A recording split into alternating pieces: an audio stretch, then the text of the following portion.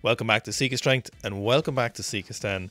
Let's talk about North Korea's most recent domination of the Asian Games in the female side of weightlifting, and in particular, North Korea's domination of Chinese weightlifting, who they beat rather soundly. Now, this is a bit of an upset, and there's a lot of suggestions going around, which we'll get to in a minute. But first of all, let's just take a quick look at some of the results that happened, and let's see some of the numbers that the North Korean athletes put up.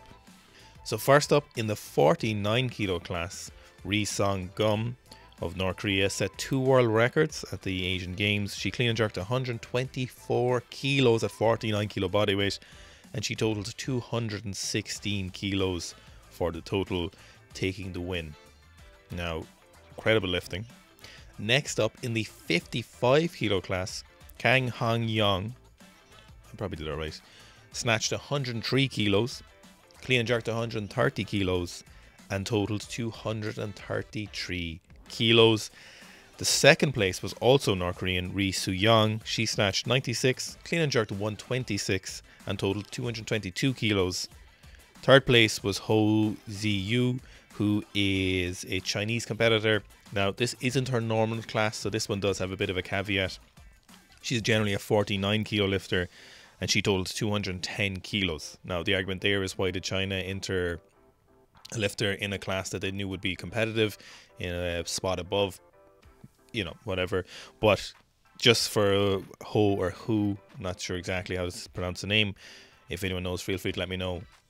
This isn't her usual class, but it is a resounding defeat for a Chinese weightlifter in some of the lighter female classes, which China routinely dominate. Next, in the 59 kilo class, we have Kim Il-young, who snatched 111 kilos, clean and jerked 135 kilos for a total of 246 kilos, beating quite solidly by 6 kilos Lu Shifang from China, who totaled 240 kilos with 107 and 133 kilos respectively for her snatch and clean and jerk. Now, it didn't end there. In the 64 kilo category, Rim Un-sim snatched 111 kilos and clean and jerked 140 kilos for 251 kilo for the total. And in second place, Pei Jingyi from China took second with 104 and 130. So a resounding defeat in that class also for the Chinese Weightlifting Federation.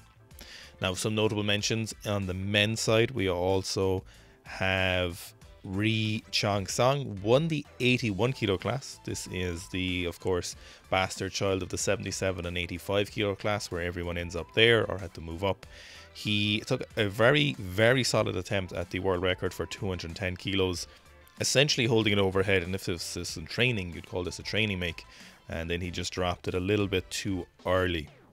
Now, the games aren't over yet. There is 1 or 2 more days left, but this is something a lot of people have asked us about, and there's been a lot of talk in our weightlifting community where people are talking about their performance and how much of a kind of ridiculous statement, or how much of a ridiculous situation this whole thing is. What a lot of people think here, and I agree with them to a large extent, is that what North Korea probably did was take what's known as a gear holiday, or they took a very long time away from international competition, didn't do any internal testing or have any international testing agency or WADA officials testing them, trained a lot, took a lot of gear, and came back out onto the international scene, onto an international competition, and took a lot of medals. And this is basically what happens here. This is the opinion of a lot of people in our weightlifting community via the comments and people questioning and asking and people's thoughts. And this is what we would largely agree with. I think this is pretty much what happens. Now, where I kind of disagree with a lot of people is the outrage at this, that they were allowed to compete, the outrage that they could come and do this. The outrage is the fact, and the shocking aspect is that they beat essentially the #1 in the world, or one of the best weightlifting teams in the world, the Chinese Weightlifting Federation. Now, why is this shocking? This shouldn't really be something that is super outrageous. China essentially have dominated weightlifting for the last 15 to 20 years across multiple different weight classes.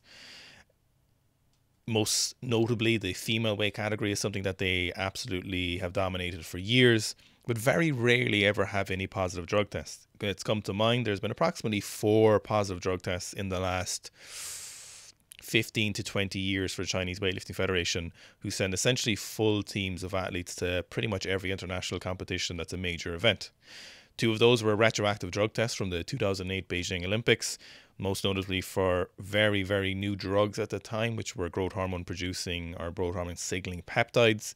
Then, of course, we have Lao Hui. I always get his name wrong. Liao Hui's drug test, most likely an internal political dispute or potentially a political dispute between the International Weightlifting Federation and the Chinese Weightlifting Federation. The internal dispute is something that may also have credible evidence, but it's something we'll never really know. But many people believe it wasn't really a gotcha moment by WADA at the time. This wasn't a incredible use of WADA's testing abilities. This was largely believed to be a political assassination. And then, of course, most recently, we had Liu Zhaojun's positive drug test for erythropoietin or EPO last year. So 4 positive drug tests, again, which a lot of people speculate is something that was possibly a sacrificial lamb, was possibly a large political statement by someone. So 4 drug tests, 2 of which were ectoactive and 2 of which were unusual to say the least. This wasn't something where the International Testing Agency were able to catch someone of their own accord, realistically. A lot of times in weightlifting, we'll either have athletes who are politically protected, which is largely what we see with the Chinese Weightlifting Federation, or we'll have athletes who are trying to achieve their best results via good chemistry and bribery, which happens with a lot of countries. And this latter is the one that we most often see getting caught by people such as the WADA or the ITA officials. Now, a lot of people are shocked at this, and they're saying this is outrageous that North Korea are allowed to compete. But if we look at the evidence, we should also be shocked then if this is the case, if you believe that this is shocking and you think this is a terrible event and it's crazy that they were allowed to compete. You should also be shocked and outraged and continuously commenting and saying China shouldn't be allowed to compete. And you should be saying that, oh, this is terrible.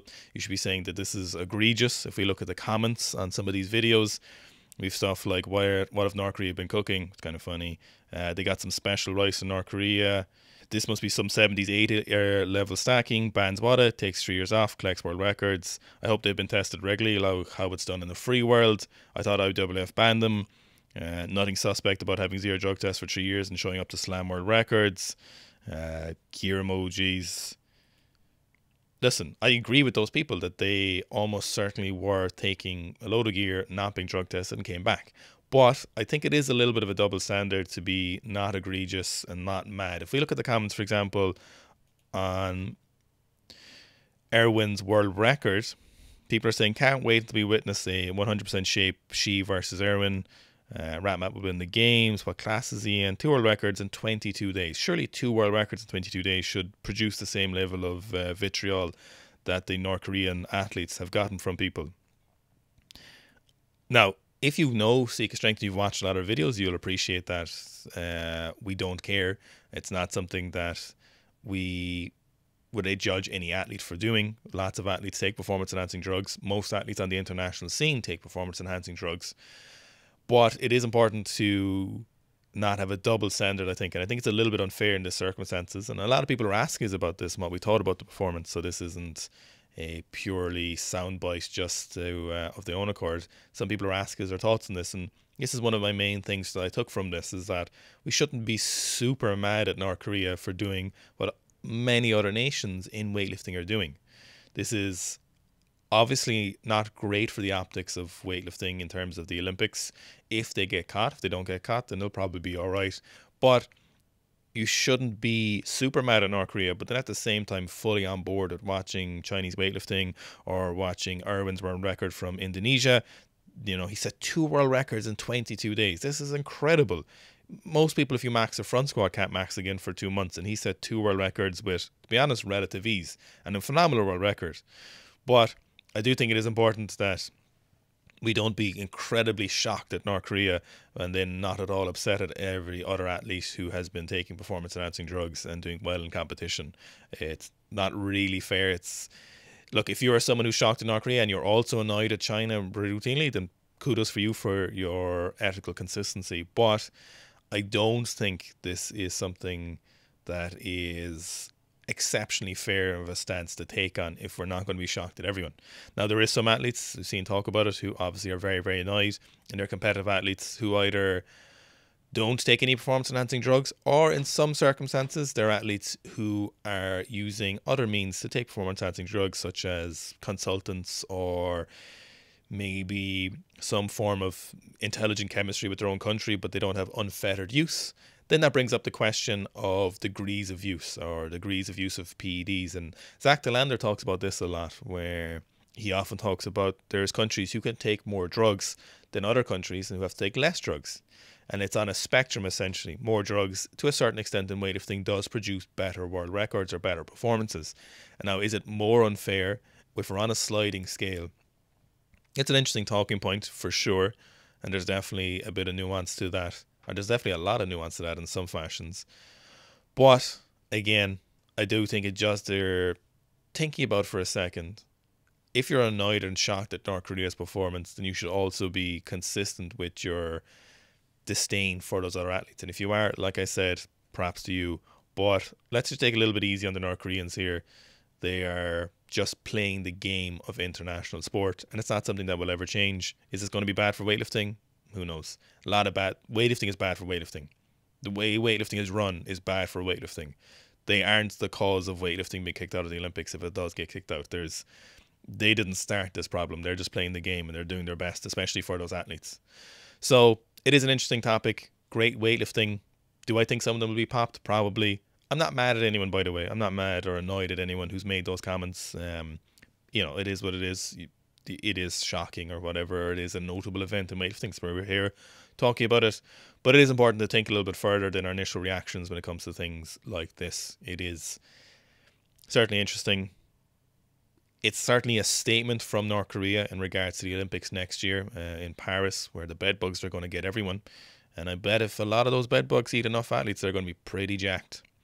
Anyway, I hope you enjoyed today's video. Let me know your thoughts below. It's weightlifting, just another swing from weightlifting, just another interesting event happening in regards to people's performance. But let me know your thoughts below. And yeah, I'll be interested to see what you guys have to say.